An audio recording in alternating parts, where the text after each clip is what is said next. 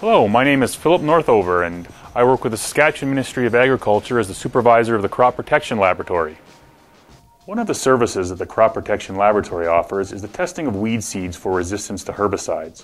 Herbicides are the chemicals applied to fields and are intended to inhibit the growth and development of unwanted weeds. Weeds compete with crops and cause yield or quality losses and can also enable other pests to cause problems. Knowing if weeds in a field or region are resistant to a particular group of herbicides is critical of the selection of herbicides that will work effectively.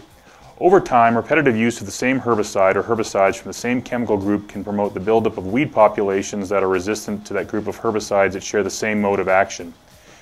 The tests conducted at the Crop Protection Laboratory to detect herbicide resistance in a sample of weed seed are intended to give a rough idea of the presence and degree of resistance in the sample submitted.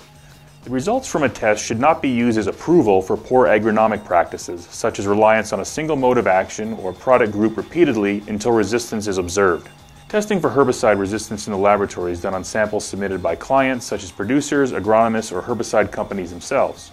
A sample submitted for herbicide resistance testing requires the following.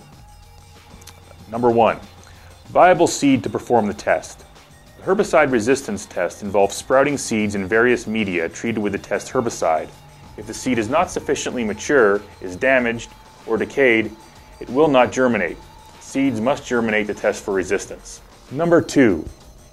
A minimum of 1,000 seeds, including more than this is preferred, or 2,000 seeds for Group 8 testing. We can throw out what we don't need, but we can't create more seeds if there are not enough. For wild oats, Avena fatua, and other larger seeded weeds, 1,000 seeds is roughly equivalent to the volume of a large coffee cup, about 500 milliliters. For green foxtail, Soteria viridis, or wild millet, and other smaller seeds, the volume of 1,000 seeds is less than this, about 250 milliliters, or a small drink cup. Number 3. Seeds that are dry. Seeds that are collected wet and placed in tightly woven cloth, plastic, or even paper bags and boxes with little air circulation can rot during shipment and storage. The lab does not dry samples when they arrive, so a dry sample must be submitted.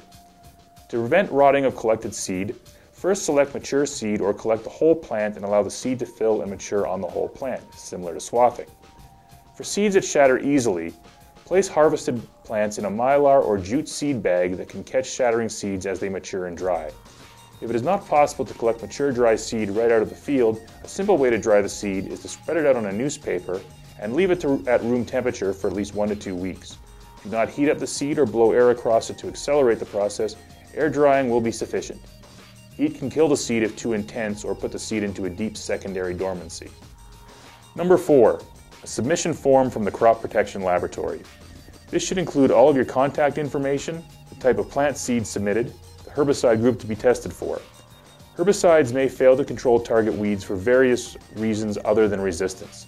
It is helpful to include a list of all herbicides or other pesticides used in the field and when they were used, as this could provide valuable information and a possible explanation why a herbicide failed to control or target weed in the field yet tested negative in the sample. Herbicide resistance testing is a valuable crop management tool, and when used as part of an overall weed management strategy, test results can help with herbicide selection decisions using scientific-based information rather than guesswork.